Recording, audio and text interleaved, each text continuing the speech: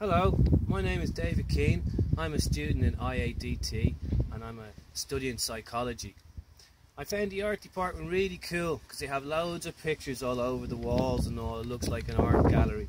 But sure, some of them are good and some of them are cool. But what do I know? I'm only a muppet on a string. See yous now. Bye. My name is ONeill and I'm a first year in animation.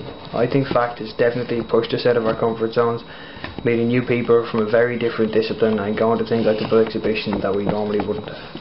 Next year I think FaFact will come into its own as students from so many different areas get to interact with one another. One of the most obvious benefits of this, I think, will be down the line with students from model making and animation being able to share their knowledge and help each other problem solve things like stop motion. So, I'm Garv. I'm studying psychology. Seems as though things are going well. Making loads of mates. I was talking with the business and entrepreneur students. I see that they're learning the basics of starting businesses. I've been selling goods in the chapel for weeks on end now. But everything's going great. Nice one.